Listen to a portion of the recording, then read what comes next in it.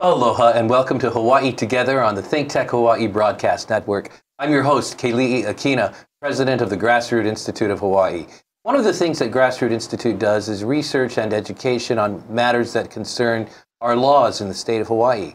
The state legislature has just finished its 2019 session, and we want to take a look at some of the more notable bills that were passed and how they might impact your life and our economy. Someone summed it up and said, well, it wasn't as bad as it could have been, but it wasn't as good as it should have been. Well, I've got a couple of people here today to help us take a look at some of the key bills.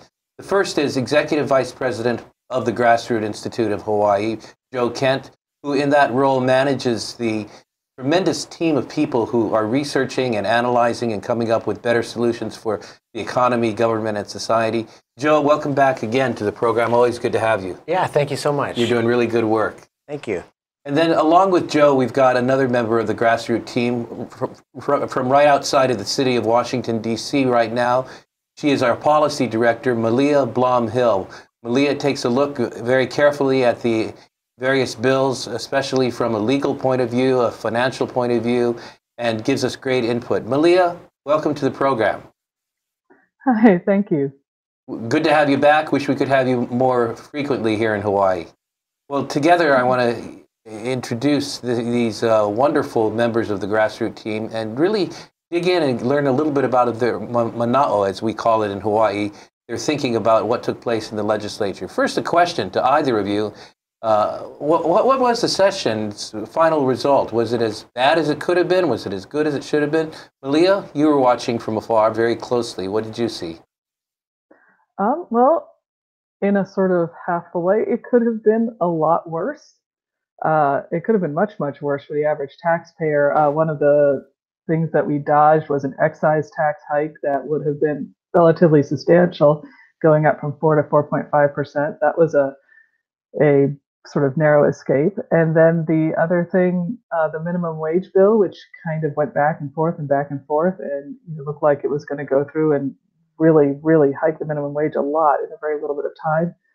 That also got defeated. There were a lot of big spending bills that did not actually materialize. So from that perspective, could have been worse. Well, that's faint praise, but at least praise is worth something, and we'll pass that on to our legislators. Joe, how about you? As you looked at the session, what did you see? I think it could have been a lot better, and that's because there were some taxes that actually passed this year. We had the REIT tax, which is the Real Estate Investment Trust tax, and we had the estate tax pass, and we have a new tax on vacation rentals as well. So we've got a whole flood of new taxes to think about now.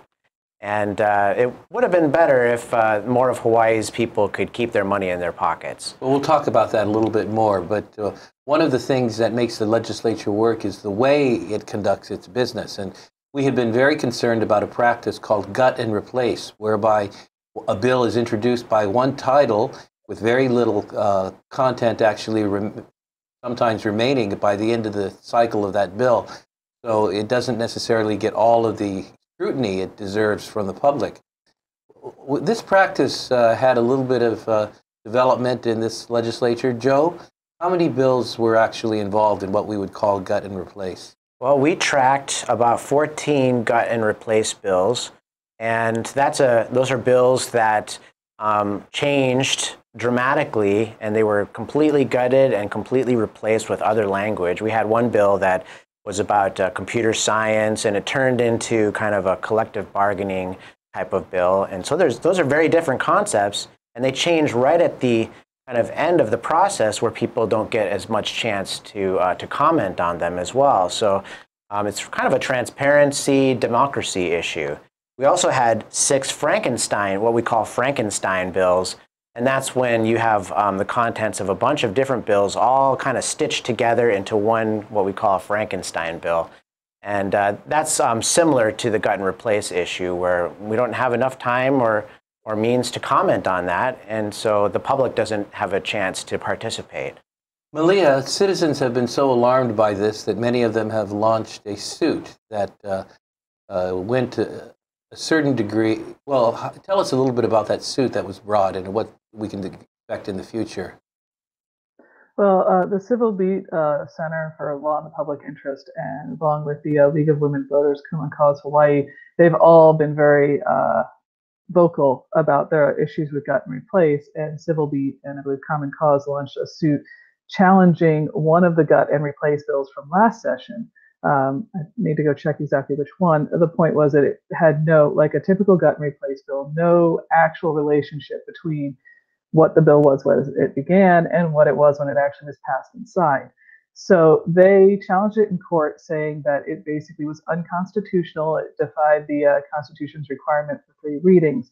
The legislature defended the practice. They even tried to file it. They filed an amicus brief in favor of it.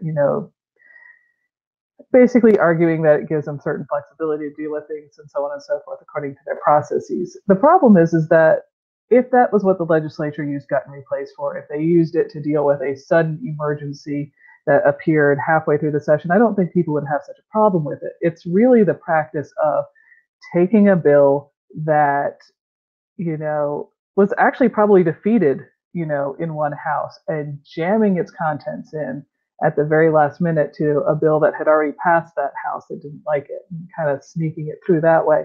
It's that element of it that really is a transparency accountability problem. Well, the lawsuit charging this practice as unconstitutional, it lost at the circuit court level, but they have filed an appeal or a notice of appeal, so they will be appealing the decision. So we will be watching very closely and inputting to that to see that we have greater measures of transparency for the public. Now, there's another issue that came up in the legislature. It didn't get as far as some people wanted it to. It had to do with the minimum wage laws. Now, let me say at the outset, at the Grassroot Institute, we're committed to a couple of things. One is improving the economy by bringing down the cost of living. That would help people to be able to afford to live here. And there are things government does that helps that and hurts that. We promote those things government does that actually helps to bring down the cost of living. Another thing that we're promoting is putting more money into the pockets of workers, especially those workers at the lower end of the wage spectrum.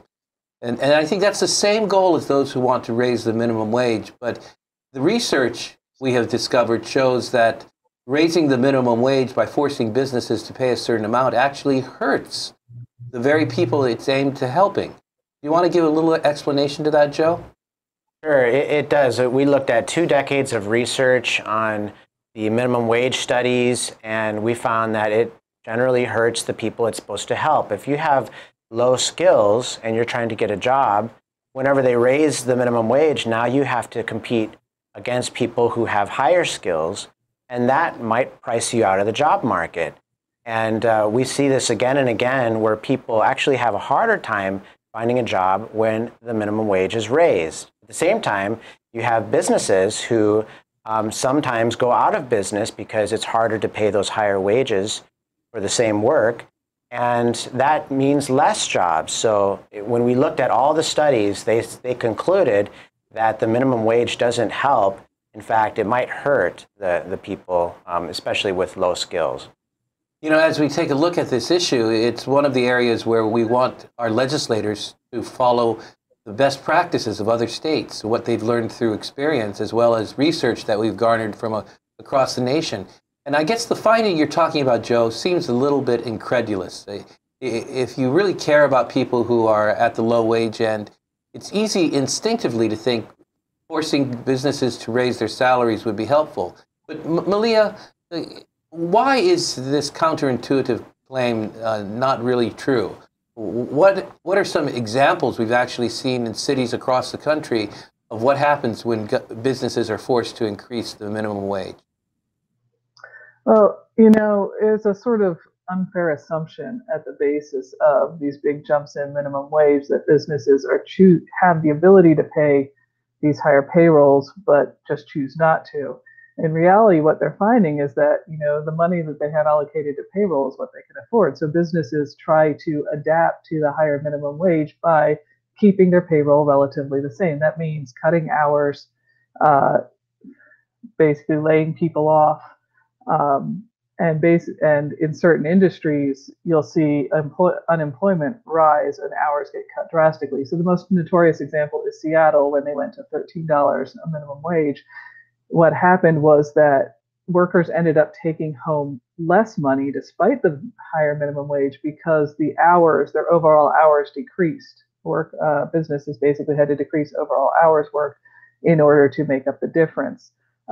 When New York City was contemplating a similar $15 minimum wage, polls of of the restaurant industry, the hospitality industry, showed that the majority of businesses plan to lay off workers or cut hours to make up the difference that they just couldn't handle in terms of payroll increase.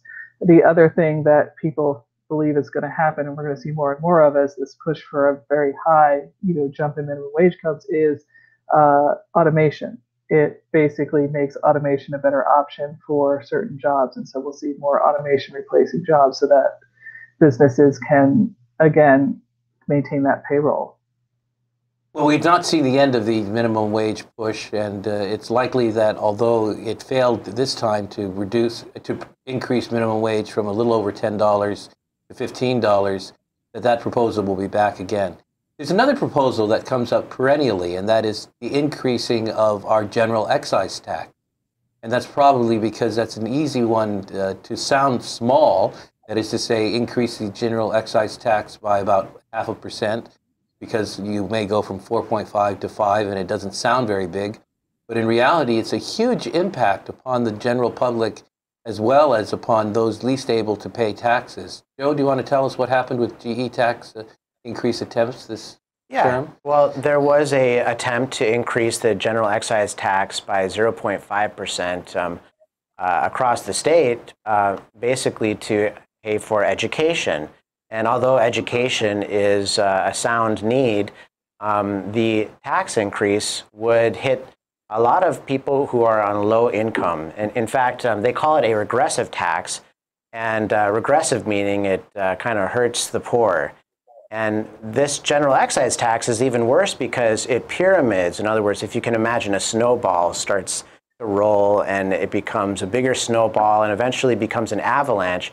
That's kind of how the general excise tax works, because as the tax is taxed from thing to thing in Hawaii, it grows and it hits the taxpayer at the end.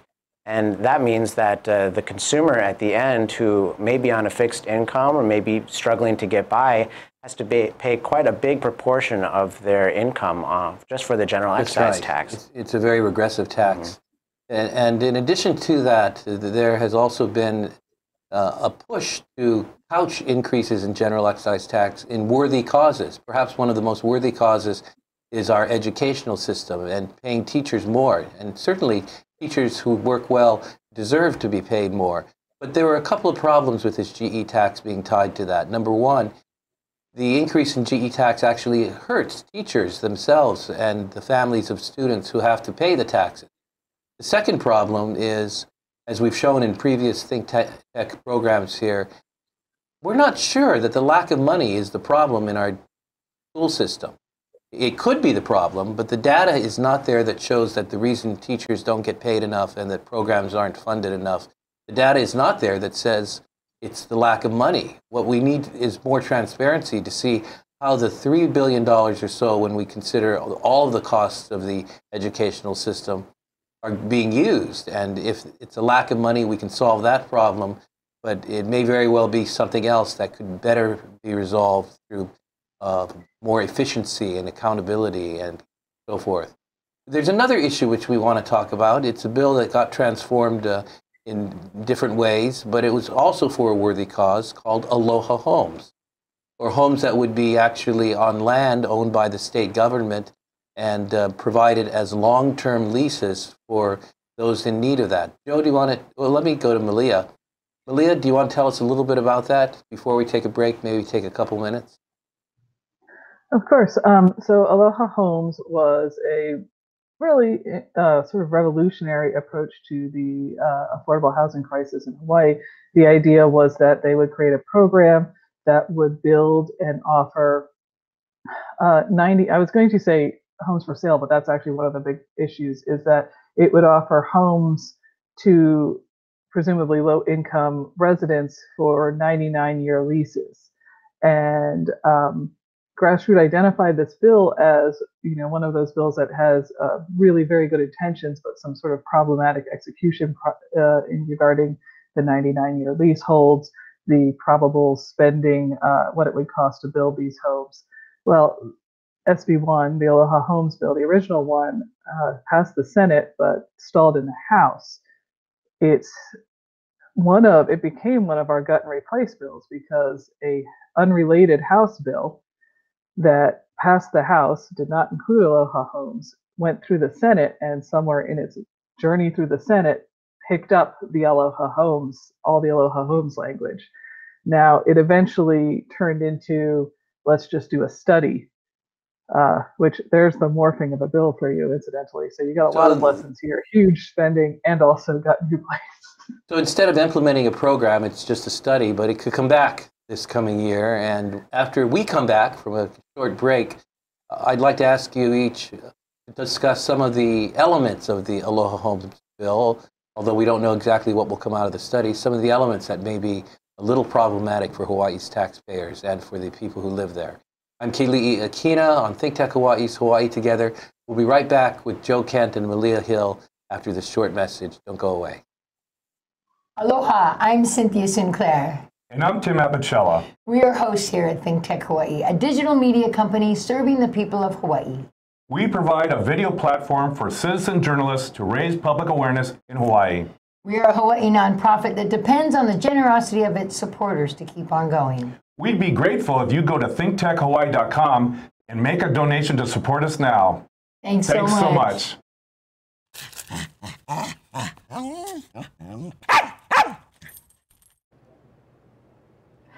Aloha and mabuhay.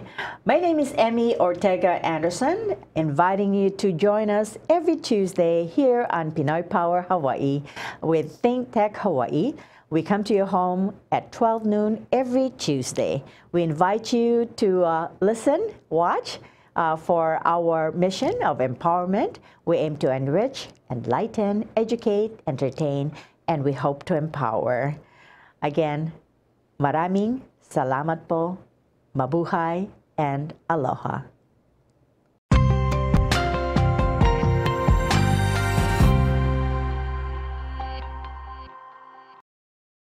Welcome back to Hawaii Together on ThinkTech Hawaii's broadcast network, and I'm just delighted to have Joe Kent, Executive Vice President of Grassroot Institute, and Malia Blom Hill, the Policy Director, with us today talking about some bills in this past legislature. One that I'd like to ask him a little more insight on is the Aloha Homes. Really, we don't have a lot of detail to fix on that right now because it's in study form rather than an actual law. But there are some concerns about some of the elements of that bill. But first, what could be wrong? What could be wrong with the government operating a program to provide homes through 99-year leases for people, just like Singapore? In fact, that may be one of the first questions I would ask. Joe, Hawaii in many ways models itself after practices elsewhere. Why is it a good idea or not a good idea to look at Singapore as the model for our housing solution? Well, Singapore is a good place to look for policy issues generally because it is one of the most free market economies in the world. I think it's number 2, Hong Kong's number 1. So I don't mind looking at Singapore or anywhere else for policy solutions. The problem is that Singapore's housing solution may work for Singapore, but here we're bogged down by so many regulations. Our island is different and everything. And it would be kind of a government housing project. And in the past, government housing projects haven't fared very well across America or even in Hawaii. A lot of times with a government housing project, it takes away the incentive to take care of the property. And so the property falls into disrepair. They call that blight. And so a lot of these projects, after a while, they get so much blight that the government either has to tear down the project or find a different way to do it. We're concerned that that may affect this Aloha Homes bill, but also there's so many ideas built into this Aloha Homes project. It's kind of the junk drawer of ideas. And there were so many ideas, it was getting so complicated and unwieldy, you might say, that maybe that's why they did all that gut and replacing at the end. Well, I think you're right. Singapore is a tremendous model of a free market economy, but Singapore has certain dualisms, we'll say. I won't say contradictions, but dualism. On one hand, they've got a phenomenally well-developed free market economy that allows businesses basically to flourish. And we could learn a lot from them, especially according to the Economic Freedom of the World report that ranks them as one of the 2 best free market economies on the planet. But they also have a massive government sector, which is very, very wealthy and capable of doing things that our Hawaii government is not capable of doing because of that wealth base. And so more than 50% of the people, in fact, the vast majority of people in Singapore, are actually on government-subsidized homes. We don't have anywhere near that amount of wealth. But the other thing is we've got a commitment to letting free markets compete, especially in the housing industry as well as other industries. And what we're looking at and failing to see is that in Singapore, we're looking at a model in which the government actually is the major player and the controller of the housing market. And that is something that could be very problematic. Also, if you're looking for a home, getting a 99-year lease may not be the best solution. Maybe I could ask Malia to address this. Absolutely. One of our concerns was, these 99-year leaseholds have the potential to trap you in the home because according to the original plan of Aloha Homes, if you sold your home before your leasehold was up, you wouldn't actually get most of the sale profit. 75% of the sale profit has to go to the state.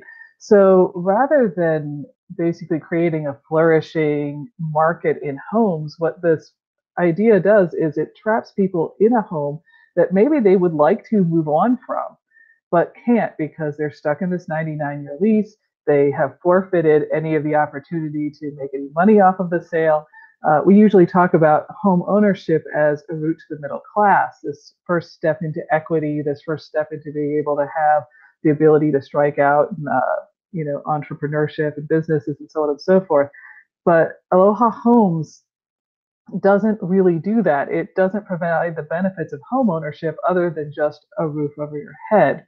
And, that's not nothing. There is value to that, but it's not really providing what it's advertised as giving. It's not going to give people who buy an Aloha home that upward mobility, that equity, that sense of that opportunity. In another move, the legislature passed a couple of measures that had the favor of people who feel it is important to tax the rich and tax corporations. And that has to deal with a couple of measures. The first one was the real estate investment tax, which we saw increase in terms of its impact upon businesses.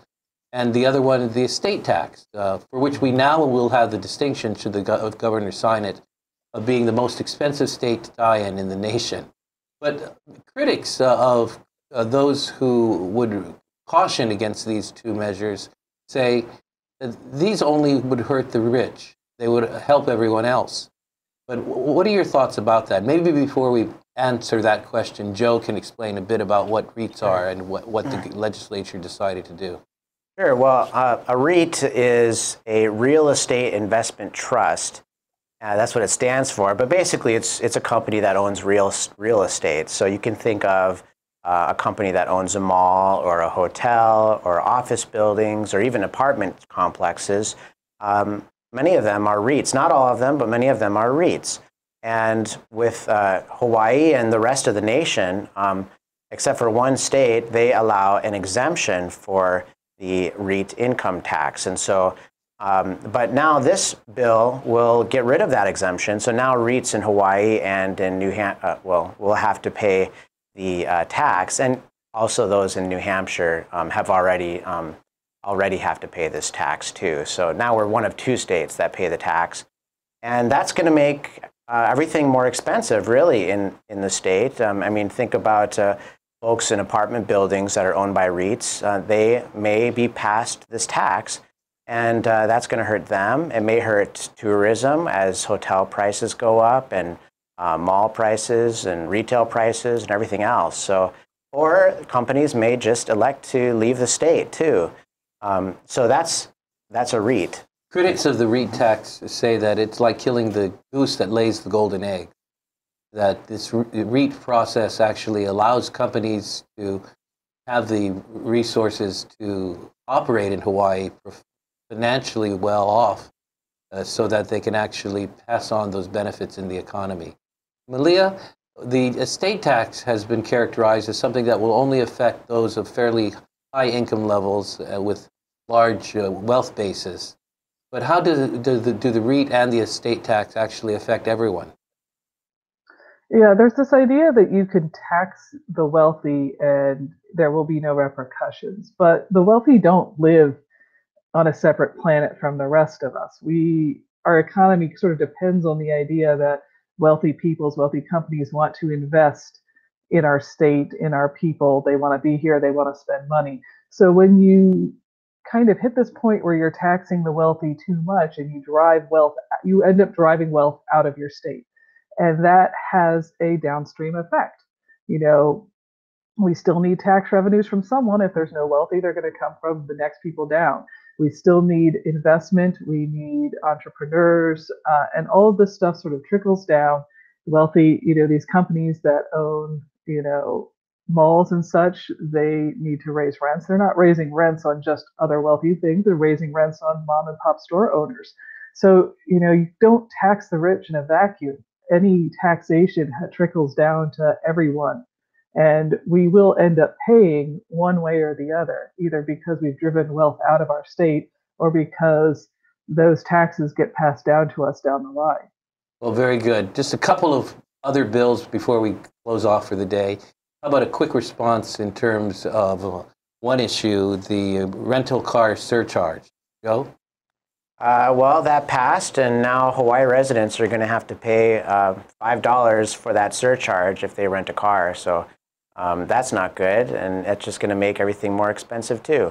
Well, Malia, maybe we'll end on this happy note. We had some of the worst civil asset forfeiture laws in the country, which would allow police to seize property even without a felony conviction.